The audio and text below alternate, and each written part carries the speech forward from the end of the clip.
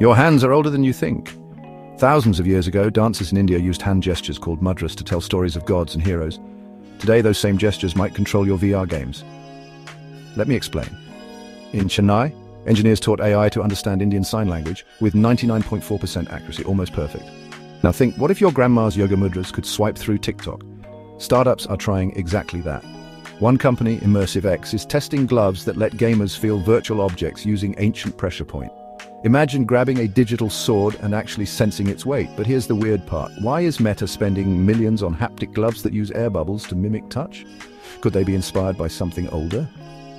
Look at Kathakali dancers. Their 24 mudras have specific meanings. Coincidence? Maybe.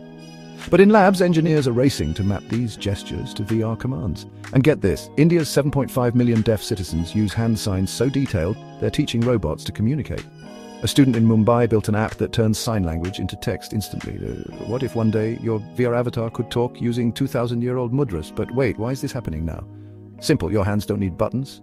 Scroll your phone, that's a mudra. Zoom a map, another mudra. We're going back to the future, friends. If you're still watching, you get it. This isn't just tech, it's about us. How India's past is quietly shaping the world's next big leap. Want to see how a temple dancer's gesture could unlock Apple's next headset? Hit subscribe. We're just getting started.